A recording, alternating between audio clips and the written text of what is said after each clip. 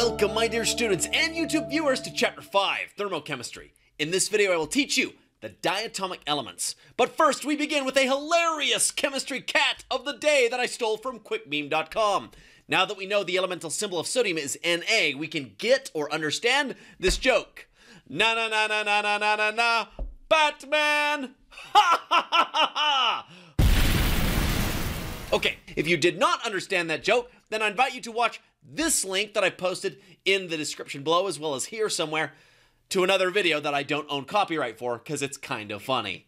Okay, after this chapter is all over, now by that I don't mean just this video, but this entire chapter 5, you will gain the following skills. In other words, after this chapter is complete, you should be able to know and memorize the 7 diatomic elements, define the following vocabulary terms that I will not read to you here because you can read as well as I can, know what a state function is, explain the concepts underlying reaction enthalpies, and make calculations using the thermodynamic equations we will discuss.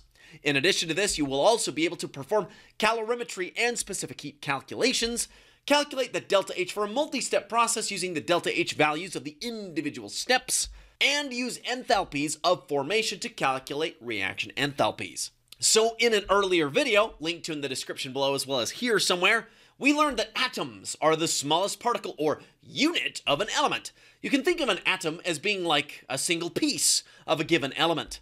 In their simplest formula then, most elements can and do have a single atom formula. For example, elemental sodium's formula is Na, just one atom.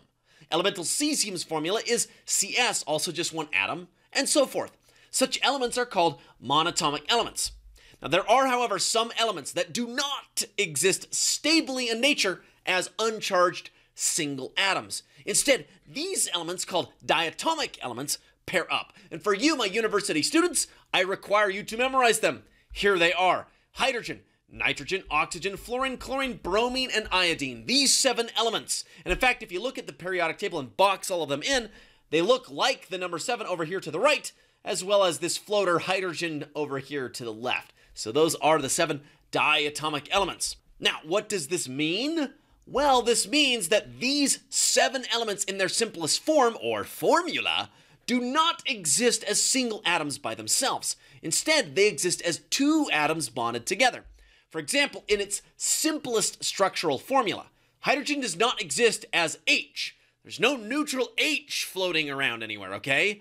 Though H plus and H minus ions do exist and are possible. Instead, hydrogen in its simplest form, that's neutral, uncharged, exists as 2 H atoms bonded together. In other words, its formula is H2. And the same is true for the rest. Nitrogen's simplest formula is N2, not N. Oxygen's is O2, not O. Fluorine's is F2, not F, and so on down the line. H2, N2, O2, F2, Cl2, Br2, and I2.